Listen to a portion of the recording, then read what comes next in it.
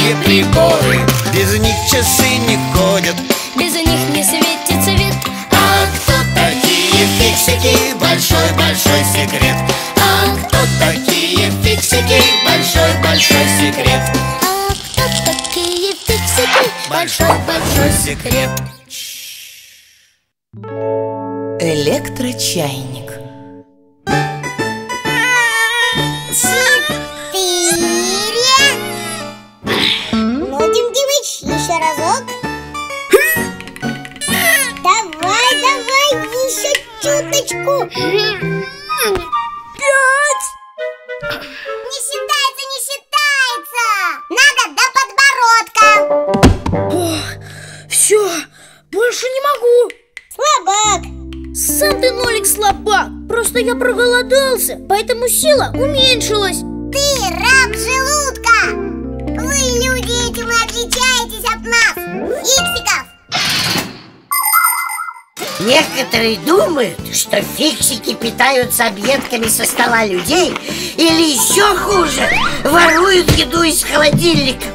Это клевета, а проще говоря, вранье. Фиксикам вообще не нужна человеческая еда. Вы спросите, откуда же они берут жизненную энергию? Все очень просто. Вся жизнь фиксиков связана с приборами.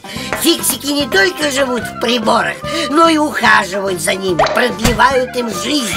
А приборы, в свою очередь, делятся с фиксиками частью своей энергии. Вот как.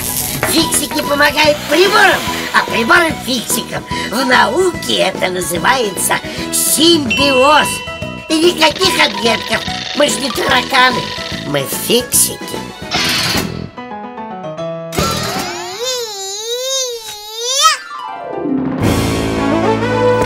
Неужели ты такой большой и не можешь себе еду приготовить?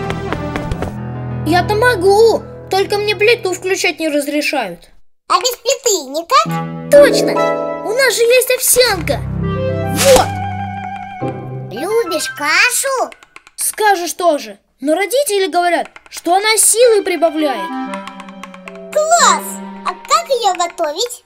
Надо просто залить хлопья кипятком, а чайник мне включать можно. Стой, проверь воду. Если в чайнике нет воды, он может сгореть. Вода есть. Тогда включай. Интересно, а как чайник узнает, когда ему надо выключиться? В чайнике есть электрический нагреватель, спрятанный под его дном. Если включить нагреватель, он постепенно доведет воду до кипения. От кипящей воды начинает валить пар, который разогревает специальную металлическую пластину. Пластина от этого выгибается и нажимает на выключатель. Выходит, что чайник отключается тогда, когда чувствует, что вода вскипела. Теперь понятно.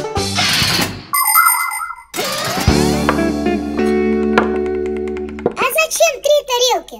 Мы с Симкой есть не будем. Это не вам, а папе с мамой. Сыпь сюда! Нет, сначала сюда!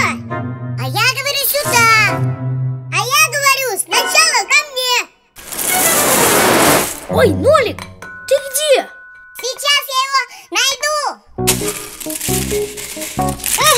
Симка! Она была здесь. Нолик! А он здесь. Симка! Здесь. Нолик! Здесь. Ой!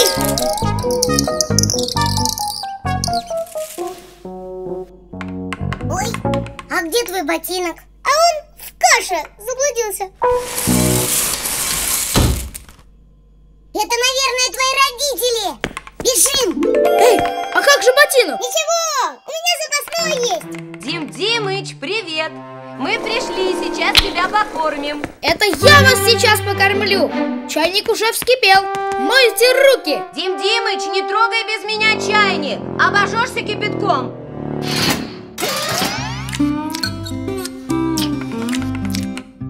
Значит, сегодня у нас на ужин овсянка. А ничего другого нет? Зачем? зачем другое? Вы же сами говорили, что каша полезна, от нее силы прибавляются. Ну да, говорили. Теперь приходится за свои слова отвечать. Вкусно? Очень. Ой, что это? Ботинок нашелся. Что? Ничего, ничего. Кушайте, кушайте, не отвлекайтесь. Когда я ем, я глух и нем. А кто не доест кашу, останется без конфет.